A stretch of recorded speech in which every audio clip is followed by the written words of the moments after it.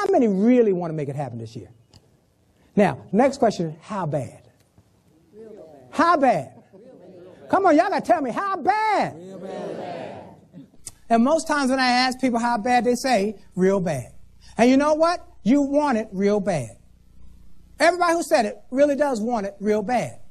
The question, though, is, how bad is real bad to you?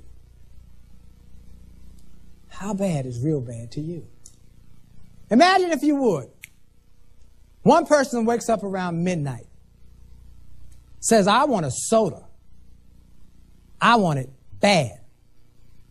Real bad. Anybody had that kind of feeling sometimes? You want something about midnight? I want it real bad. They walk to the refrigerator. No sodas. They walk to the window, open the shades. Snowing. They go look in the refrigerator one more time. Still no sodas. They settle for a glass of water.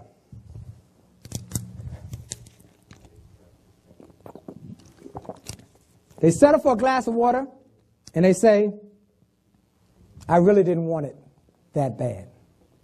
Hey, we'll go back to bed. Second person wakes up around midnight, says, I want a soda. I want it bad. I want it real bad. They walk to the refrigerator, no sodas. Walk to the window, open the shades. It's snowing. They put on a hat and coat and gloves and galoshes. They walk a quarter mile to the corner store. But it's closed. They walk back home and settle for a glass of orange juice. And they go back to bed. Because they really didn't want that soda that bad. Third person wakes up around midnight, says, I want a soda. I want it bad. They walk to the refrigerator, no sodas. Walk to the window, open the shades, it's snowing. They put on a hat and coat and gloves and galoshes, walk a quarter mile to the corner store. It's closed. Another half a mile to the grocery store. It's closed. Another mile to the gas station with the soda machine. It's sold out. But that person keeps walking and trying and walking and trying and walking and trying until they get a soda. And if you go that far for a soda, how much further would you go for your dreams? That's a question only you can answer. But in the quest for success, in the quest for excellence, that's an unavoidable question. Sooner or later, you're going to have to answer that question. How bad do you want it? 5 simple steps for 5-star success. First thing is you got to develop leadership skills. A leader of one. Before you can lead many, you must be able to lead oneself. I love this little quote that says, he who knows not, and knows not that he knows not, but thinks that he knows, is a fool. Leave him alone. Now, he who knows not and knows that he knows not is a child. Teach him. Now, he who knows and knows not that he knows is asleep. Wake him. Oh, but he who knows and knows that he knows and uses what he knows is a leader.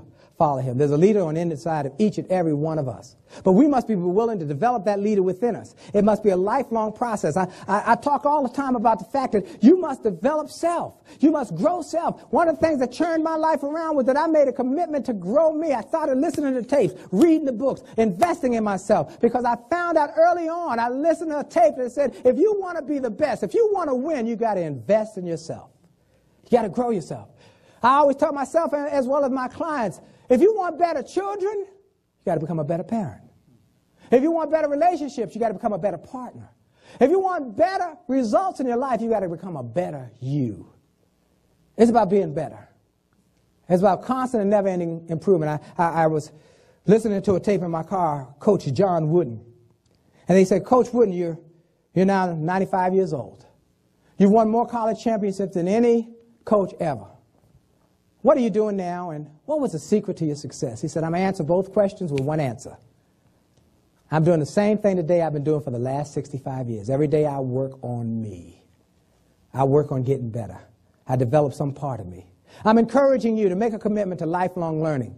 I'm encouraging you, if you want to win more in life, you got to develop you more. You got to get stronger on the inside. You got to become a more effective leader, because a leader is somebody on the inside who's willing to do those things that are uncomfortable, who's willing to go where it's necessary. Develop yourself. Make a commitment to lifelong learning.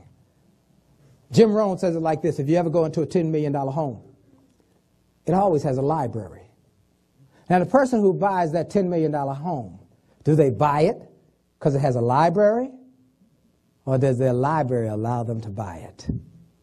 Benjamin Franklin said, the greatest investment one can make in oneself is what you put in your head. The pennies you pour into your head will pour dollars into your wallet. What are you reading? What are you listening to? What are you investing in? I'm glad you're here. I'm glad that you're watching this video if you're watching. I'm glad you're making a commitment to excellence by investing in self, but you must make it a lifelong process because this motivation stuff works.